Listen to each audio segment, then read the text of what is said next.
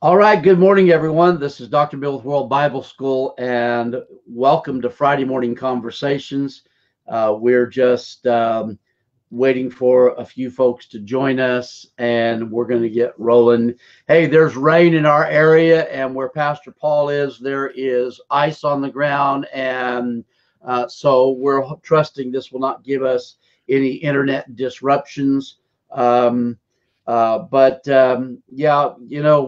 it doesn't matter how much internet. I'm running over 200 megabits per second, and sometimes even bad weather can interfere with that. So, good morning, Pastor Paul. How are you, sir? I'm good. Good to see you, Dr. Bill. Yes, and I'm glad you were able to spend these past couple of weeks with me. Um, we've been talking a little bit about your new book, Notes from Papa, a 365 day devotional book available on Amazon.com. And I have posted the link prior to this the show here, but I'm going to do that again just so it will be in the chat room. Good morning, Tenderheart. Good to see you. And so let me grab this link before we get started, because we're going to take a little bit different slant on this today, but it's going to be fun. And we're going to be talking about something that, it's just one of those subjects that some people don't like to talk about, but I'm game for about anything. Anyway, tell us just to start with, while people are still joining us, a little bit about Notes from Papa, and we'll get into the lesson after that. Well, thanks for having me on again, Bill. It's always a pleasure, always good to be with you, and I appreciate you asking me about Notes from Papa.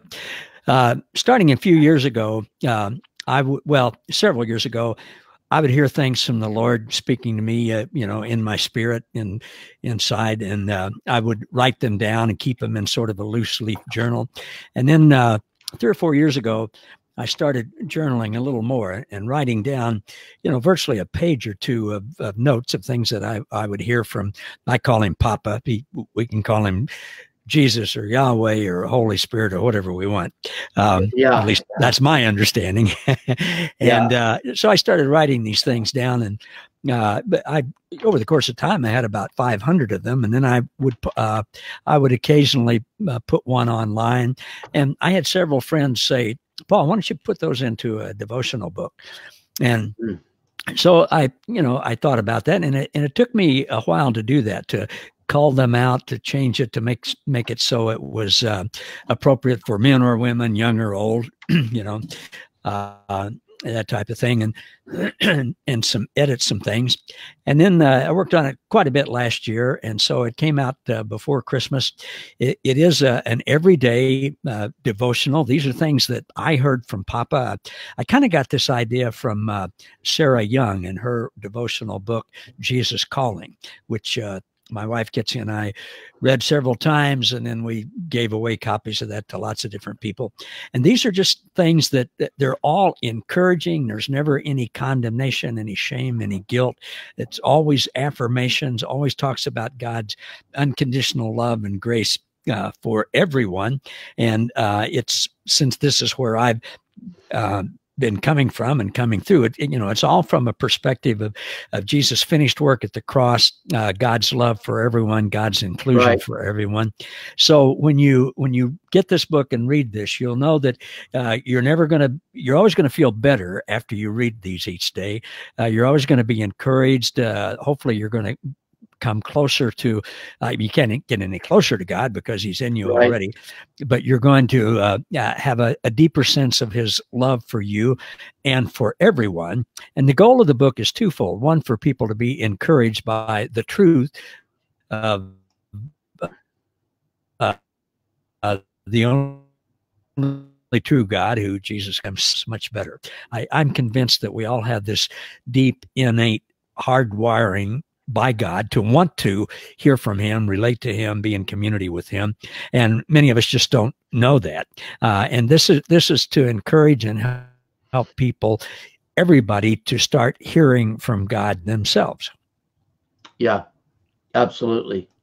And Pastor Paul, in conjunction with that, as we get started this morning, uh, John says in John 1, I think it's verse 3, John says that the life of the Word, which is talking about the eternal Christ there, who has always been and always will be, and he says that the life of God is the light of men, or we could say that the life of God is the illumination inside of men. And so mankind as a whole cannot ever get away from God, is divinely and eternally connected to God, because that life and that illumination of God exists in his creation, because it's not that we are I always say it this way: it's not that we are face to face with God in the sense of like you and I are looking at each other today,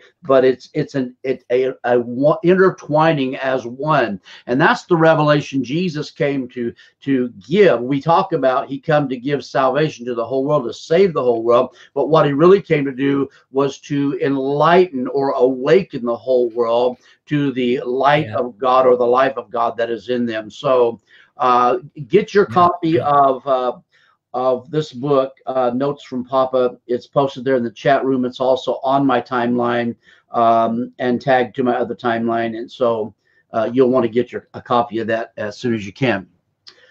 Now, we've been talking about only one.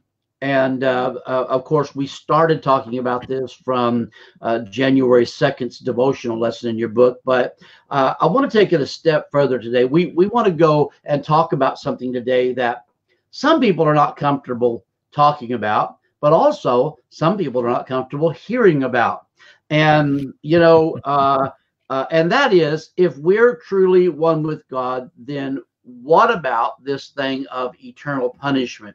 So I want to start off this morning with a few questions, and then we're going to let Pastor Paul talk about this from his perspective, and which I'm sure is very much my perspective. And we've got a lot of notes this morning, a lot of things we could talk about. We can define the Greek words for hell and so on. But what about this thing of eternal punishment? So here's the question we want to ask the audience today. What do you think? What do you really think about why someone would be so adamant, even to the point of being angry, that there has to be a hell of eternal torment, yet only the elect can escape it?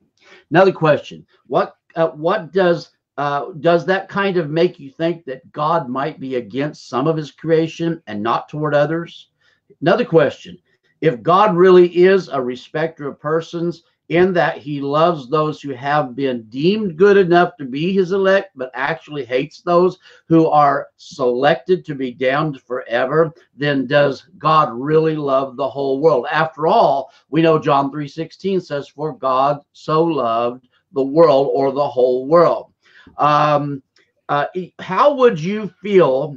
And this is something for people to think about. How would you feel if you found out that Judas, who betrayed Jesus, was actually in heaven? And of course, we can define heaven. We can talk about that. But why do people seem to think that this means that people are going to hell, as if you take someone who's never really done a mean thing in their life, but they just didn't do the traditional thing, pray that particular prayer, and, get right with God in that way?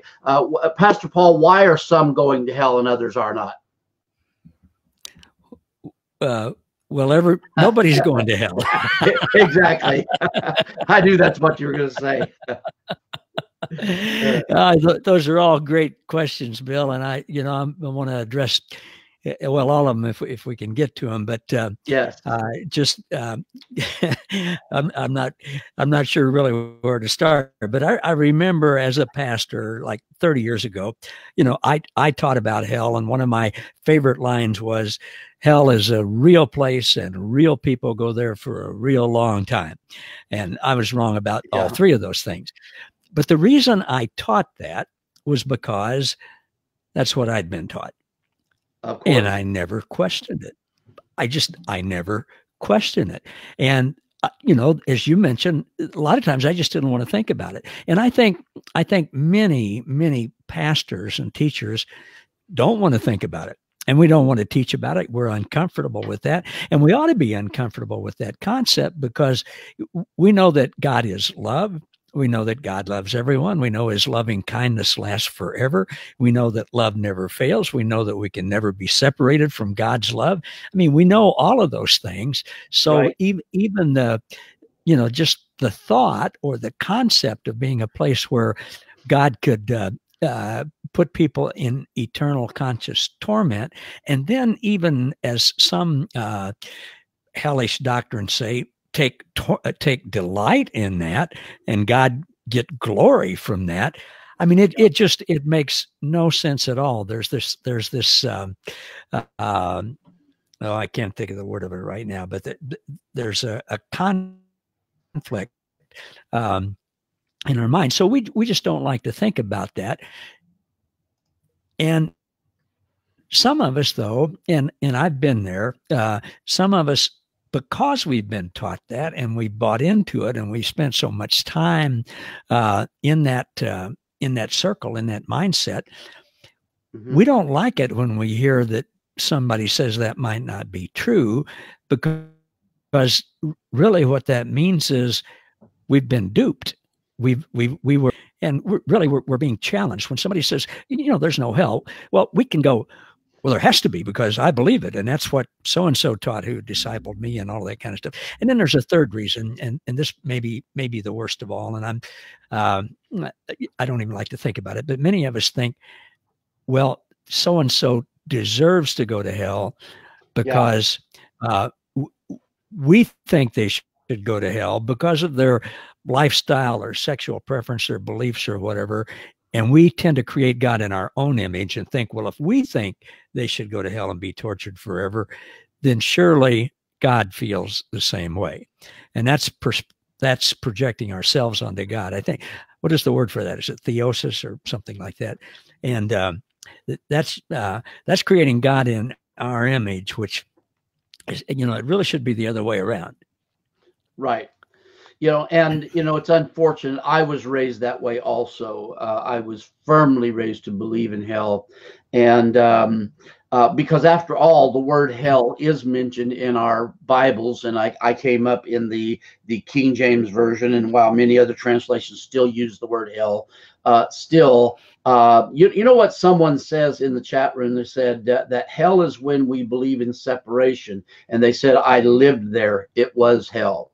And when you believe you're separated from God, or can be separated from God, which is still a separation mindset, that does present a degree of conscious torment. So that is the problem, Pastor Paul, that eternal hell does not exist. Now, the word hell does exist, but the reality is there's been a huge misinterpretation of first century words and prior that we just were not taught coming up in church circles.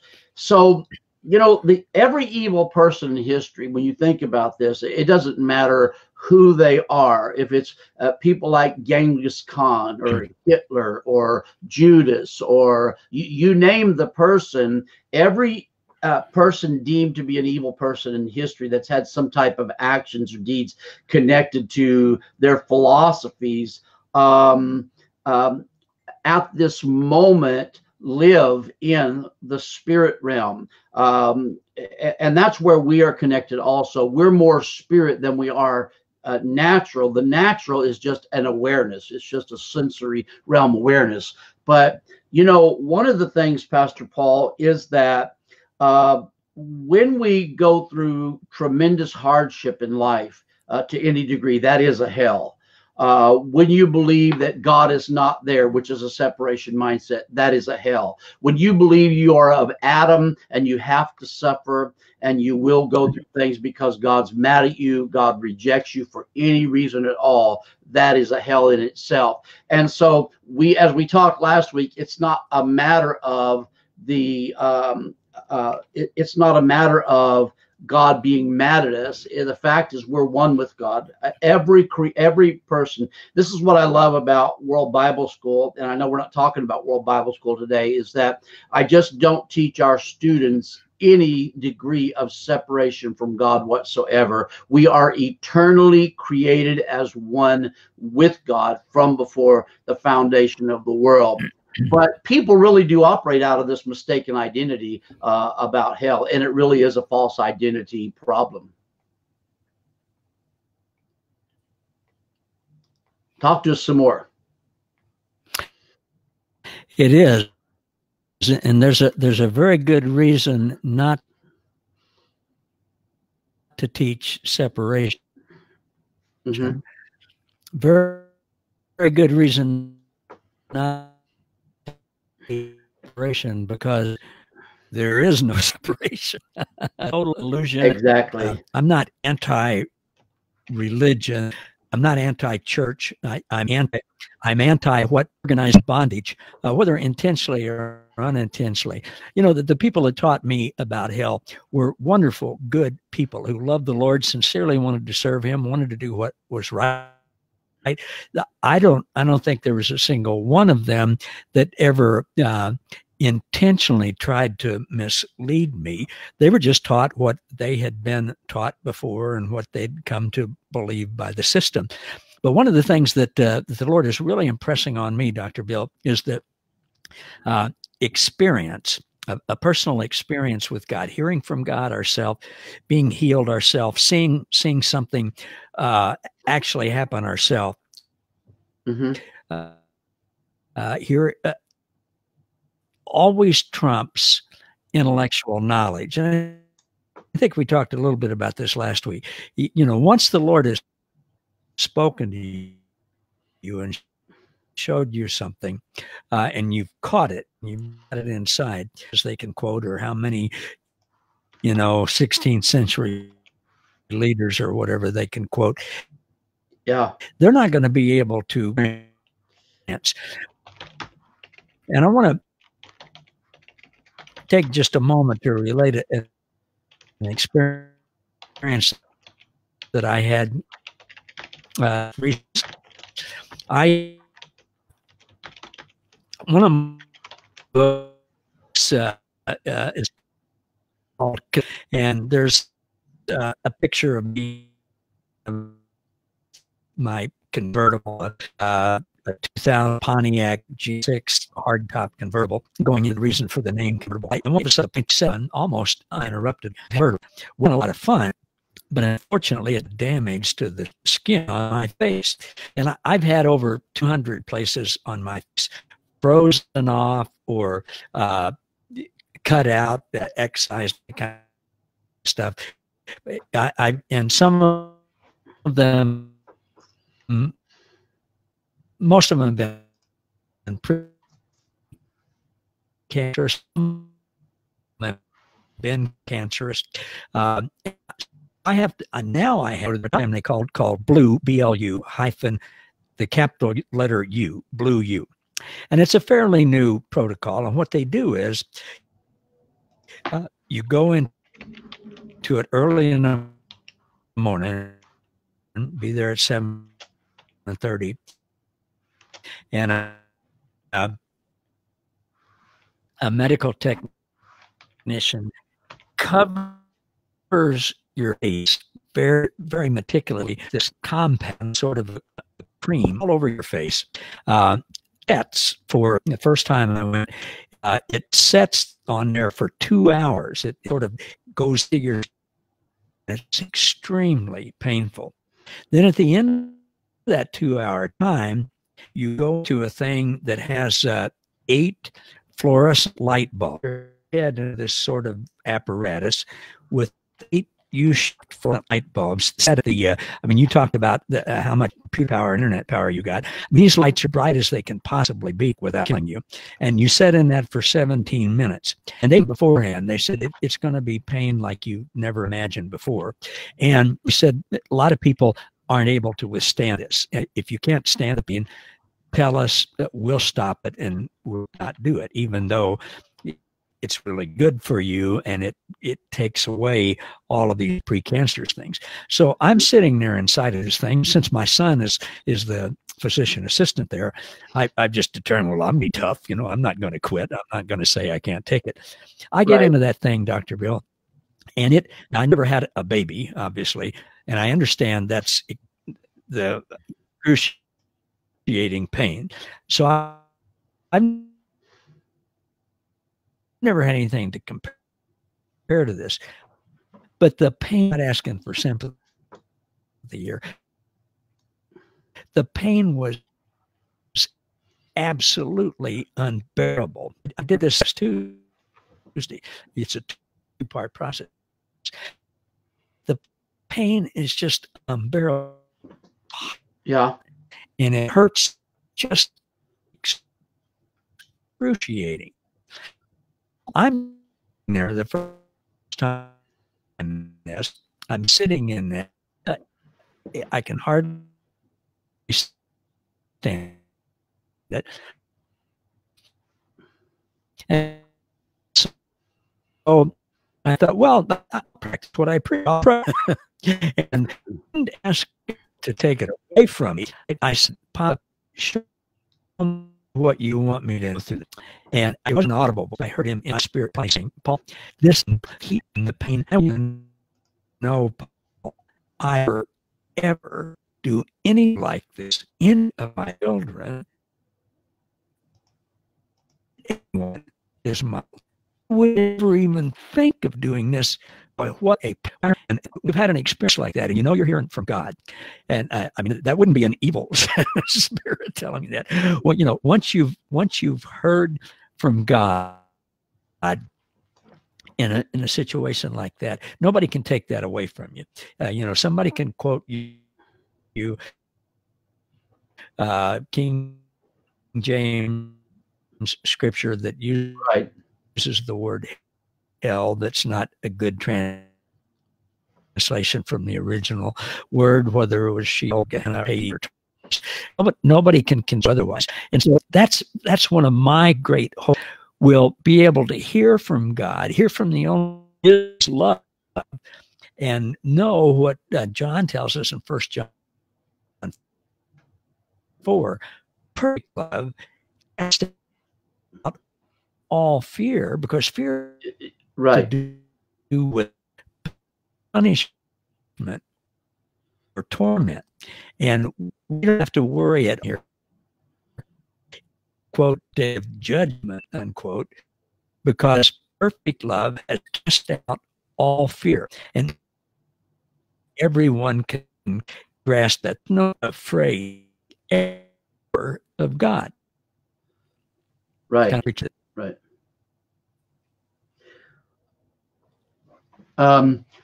Now, I'm going to ask you to refresh your screen. If you click the tab at the top, right click, and then click refresh or reload, because we're having a lot of breaking up due to the ice, and that may help. So while Pastor Paul is doing that, let me just say a couple of things regarding what he is sharing. One is, when we talk about spirits, and you mentioned, this was not words from a false spirit or an evil spirit. The word spirits actually can be traced out to mean mindsets. And so where does these supposed false mindsets come from? They are voices within our unrenewed soul. So really, they come from thoughts of separation or from mistaken identity. The other thing I would say is that when we talk about hell, and Pastor Paul, we've all gone through experiences in life that have the feeling of being like hell. And I've heard some people say that the only hell you're going to go through is the hell you go through in life. That's because every false mindset can be like hell because it's projected from a separation mindset. But I would tell you, everybody this, that every single word in the Bible, whether you look in the King James, New King James, or whatever translation, every word connected to hell, Gehenna, Hades, Hades, many people call it. It's Hades in the Greek. Whether it's Tartarus, or whatever it is, Sheol, they are connected to Greek mythology. We know that if you watch Zeus or you watch Hercules, or those Norse Viking mythological gods, they're not real.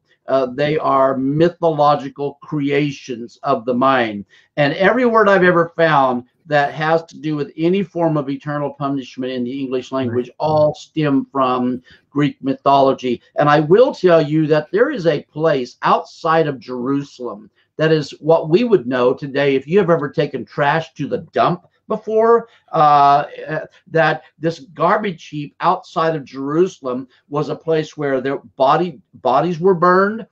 Sometimes there was human sacrifices to false gods of the Old Testament in this place, but it was literally a place where people burned their garbage, discarded their dead bodies, and somehow somebody came up with the idea that because we translated that from the Greek to the English, that this place was hell where people are going to spend eternity in. Now, if you burn anything in a garbage heap, it is basically there to the point of disintegration for eternity, unless bulldozers come in and they clean up all that garbage and they bury that, whatever the case. The point is that we have had a completely false concept of what hell is.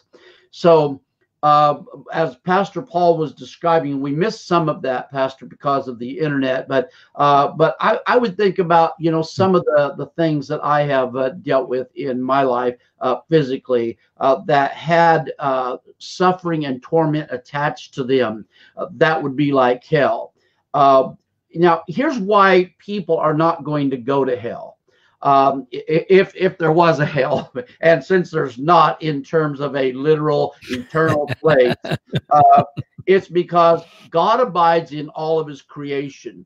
And that means that in the spirit realm, because actually everything is spirit. Even what you see in the natural, you see the physical body made up of 90% of atoms. And atoms break down into energy, and there's over 50 trillion energy cells in your body, and all of that is spirit. Now science is connecting energy and spirit as one. So everything that there is manifests in the visible realm out of spirit. And so that means you and I are connected together. Pastor Paul, even if I was to say, I am 100% right about everything I teach, but if someone else doesn't believe in God, or they actually teach in hell, then they are not of the elect, therefore they're going to go to hell. That would be incorrect, because that is out of mistaken identity. And after all, let's face it, the word heaven is actually oranos in the Greek, and it actually, when you trace it down to what it probably really believes, would be the abode of God. So where's the abode of God? Hey, in me, in you, around us, every person of creation. So there is no scriptural way to actually, in the original language, prove the validity of any type of an eternal torment for anybody. No, there's not. And, Bill, in the World Bible School, I know that you teach people how to think for themselves, how to research, how to connect with God, and how to find out original words from Scripture, and all of those different things. And one of the things that traditionally many of us have been, I remember the time when I just would emphatically say God is everywhere present. And I'd go to Psalm 139 and I believe that God is everywhere present. And in the next breath, I would teach, there's a cognitive dissonance there. That's the word I was looking for before.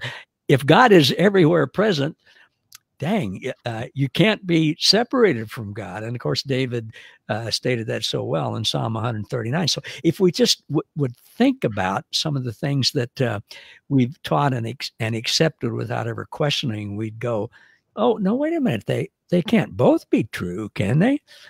And they can't both be true. God is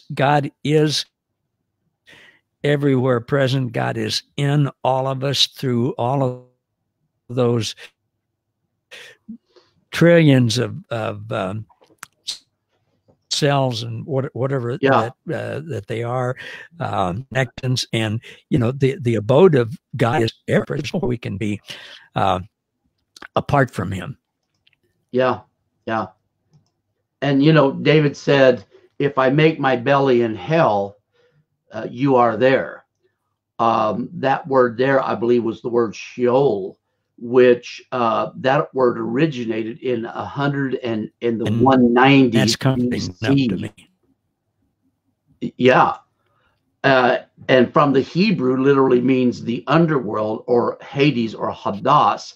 The word is of an unknown origin, which once again is steeped in Greek mythology.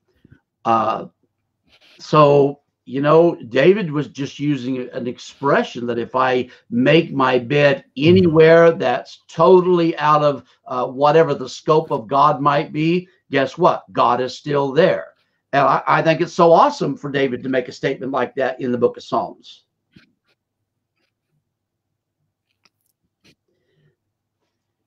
What about when Luke 16:20? Well, it is. And of course, David was a man after God's own heart. David, there's no question in my mind.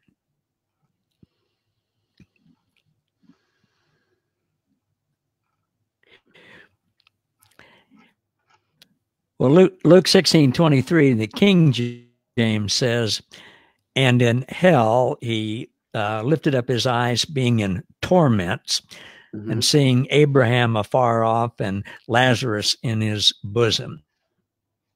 Well, as we mentioned before, when Jesus said that, it was a parable. First of all, it was an analogy. It was a story to illustrate a point. Still appear in some translations, and it does come from Greek mythology, not from God. And he's using that in that particular parable, as in all of his parables, he's using the story to illustrate a much greater point. And if we just look at that as face value with the dead letter, and we think that that's hell, but we think that Lazarus was in heaven, but yet Lazarus could talk back and forth to the guy who was in hell. Well, that goes against what we've all been taught about hell. That they're not connected, that you can't communicate one from the other. So, I mean, there are just so many things that break down when you really start to look at it. Yeah, absolutely. One of the problems, and I'll say this for the sake of everybody watching today, one of the problems with theological interpretation is we look for the printer's headings that may or may not present a truth about the scriptures that follow. Now, this whole section of scripture in Luke 16 is surrounded by parables. And what people have a problem with from a theological position is that the story of the rich man and Lazarus does not say this is a parable. But when it comes to theological interpretation, again, all of these passages are surrounded by parables, and Jesus is just using, as you said, stories. They're illustrations to make a point. There was no literal hell. There was no literal Abraham's bosom per se, or Lazarus. That was just a story that Jesus used. This was not the Lazarus that Jesus rose from the dead and called forth from the grave. This was just, you might say, made up names that presented a story. So it was not literal. And you know, it is terrible, Pastor Paul, that because of all of the preaching that's been done over the years, now there's this false image, this false concept of hell in people's mind. But here's another thing we need to know. The word hell is a generic English word. You know what generic is? If you buy a generic tool, a generic brand tool, chances are 1 or 2 times the tool is going to be broken or worn out. You're going to have to replace it very soon. And so generic is just not the genuine article. And that's what the word in the English language is. It's not the genuine article. It's just a word that was chosen to try to make a point because they didn't really know how to convey that point. And I'll be honest with you, Pastor Paul, when we come to the 1st century and we look at what the language is and could have been, the thing is that James Strong's that we lean on so heavily didn't write the Strong's Concordance till 1890 or 91.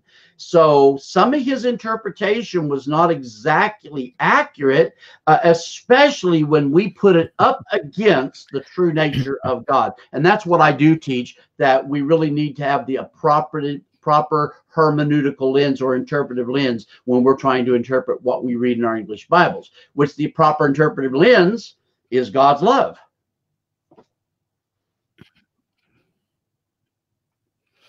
You mean Strong's is not the 68th book of the Bible? Or the 70th, whatever, how many books? Strong is not the inspired, inerrant, infallible Word of God. No, I disagree with him on. But I was certainly taught that anything is in, anything I was taught, anything that's in Strong's is, boy, I mean, that's it. Yeah. You know, you can't question Strong's.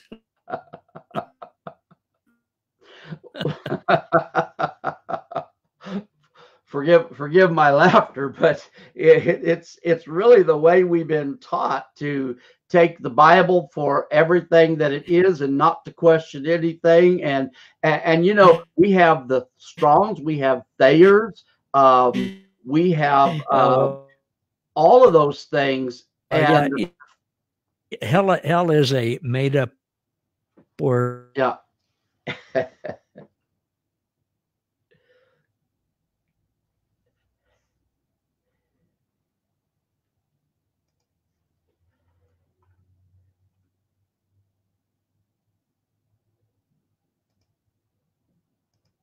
Yeah, Pastor Paul had to go out at the moment. His and he'll be back, I'm sure.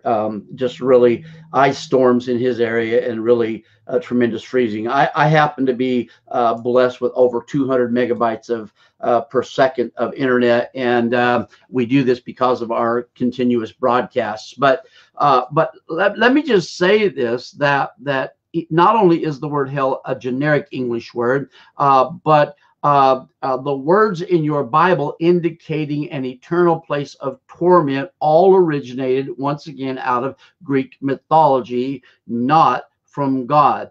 And the reason I think some would go to hell, or some people think that, and others will not, is because of misguided teachings over the years. And, you know, I'm as guilty as anyone else. I have taught those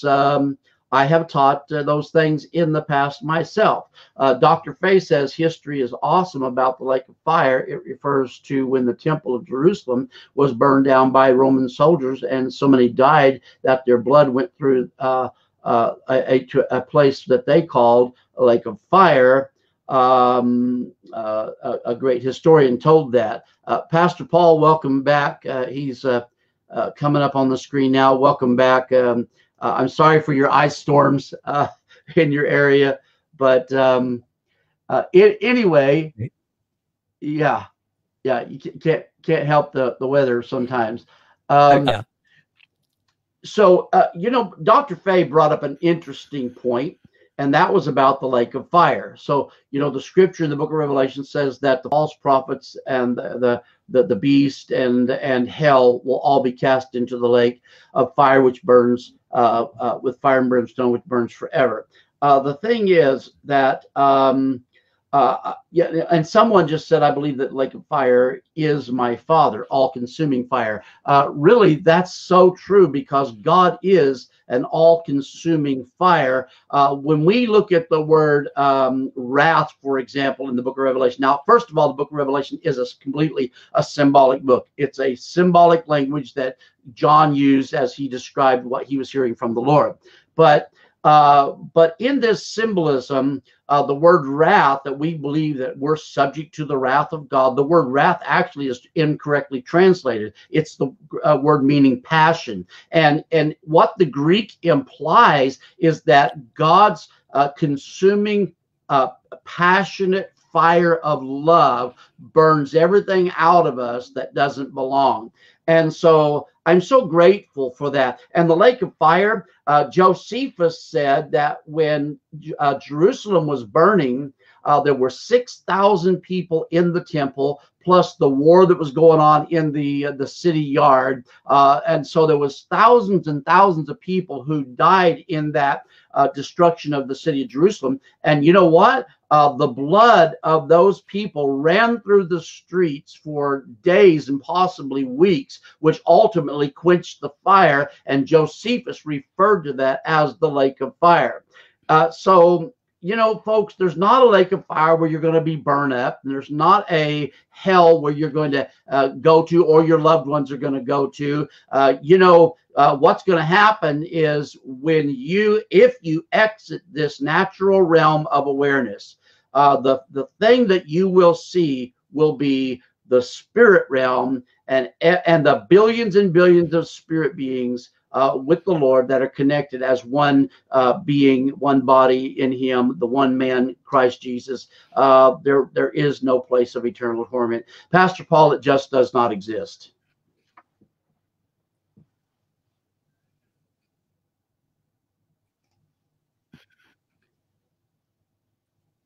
Are you there?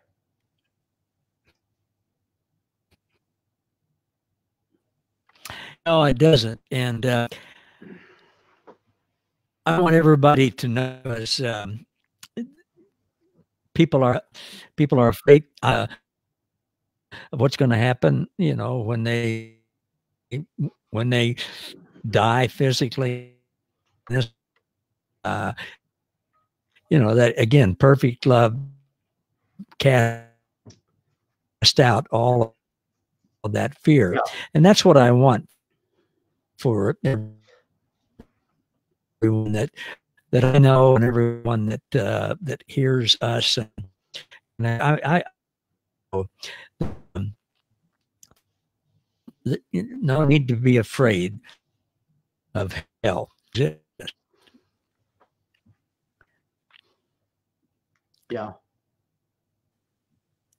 Yeah, absolutely no need.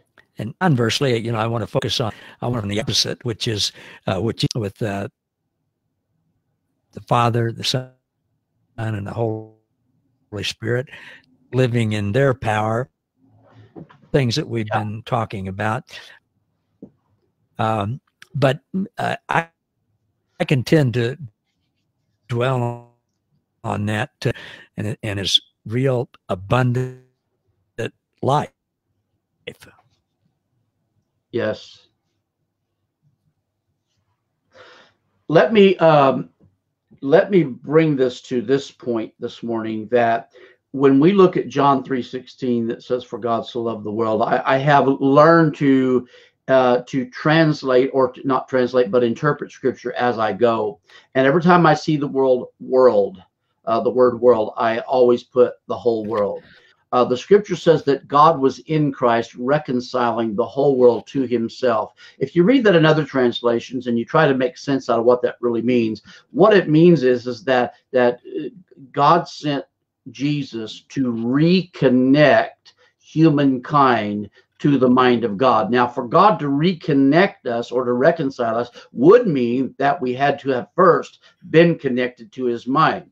And like Dr. Kay Fairchild teaches, that when we came into this realm of the senses and all of the religion and things that were taught to us in our youth, we had experienced a type of amnesia, and we took on a separation mindset and was in a way disconnected from God. Now the scriptures say, Paul taught this, said that you were separated from God in your own minds. And so it's only in the thoughts of mankind that we experience a separation. So I would just say this, that the reason Jesus came was not to die for your sins or to become sin for you. He became the sacrifice for sin, which is better interpreted that way. But I would say this, that the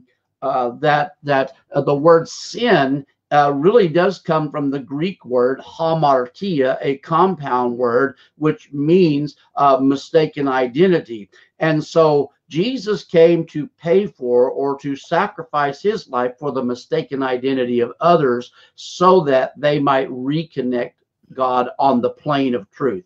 Dr. Jimmy Lewis says, death and hell is not the lake of fire. The lake burned up. Death and hell were burned up. Paul said fire will save us as by fire. And so it's this consuming fire of God's love. Now you've been quoting perfect love casts out fear. You know, Pastor Paul, I also was raised to believe that I had to love better when I didn't love enough, so that my love could become perfected. It was never about our love. It was always about his love, his perfect love. When we get a revelation of that, always removes fear that we've lived by. Because we're having so many internet issues today, if there's a closing word you'd like to give to kind of wrap this up, do that, and we'll move toward an end today.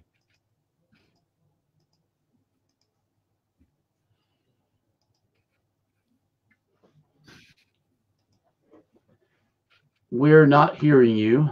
Well, again, thank you so much for having me on. And I know the internet stuff has wreaked havoc with this, and nothing yeah. I don't know if you can.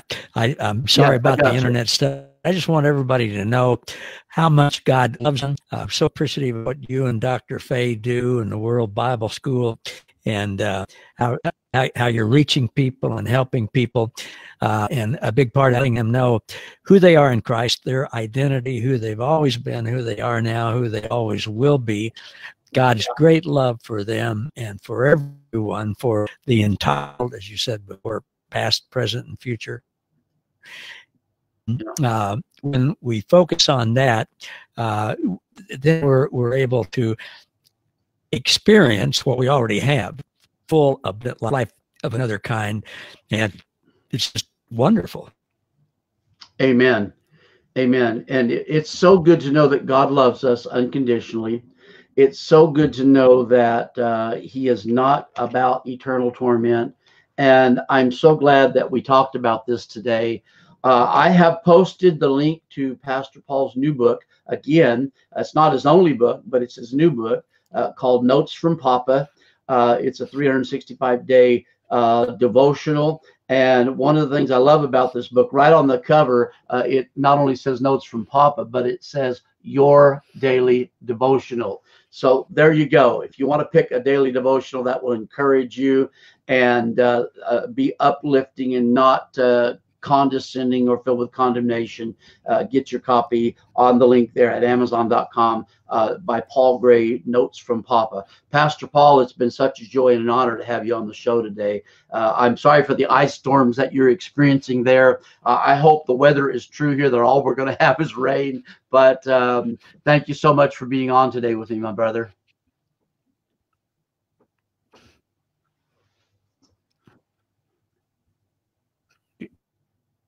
Me too.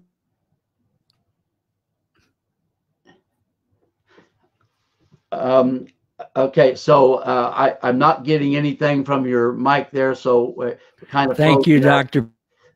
Bill. Yes. You and Dr. Uh, all our listeners. Amen. Amen. Just blessings to all of you. Yes. And thank you so much for having me on. And you know what? The thing, Pastor, about internet, internet the technical problem. Yeah, we can always do this again. That's the beautiful thing.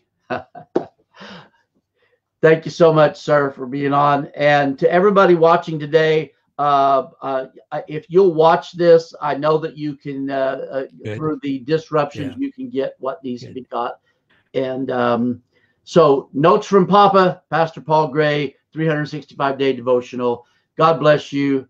And we'll see everybody next time. This is our last broadcast for the week, unless we do an impromptu broadcast over the weekend. We'll see you next time. Have a great day. Bye-bye, everyone. You too.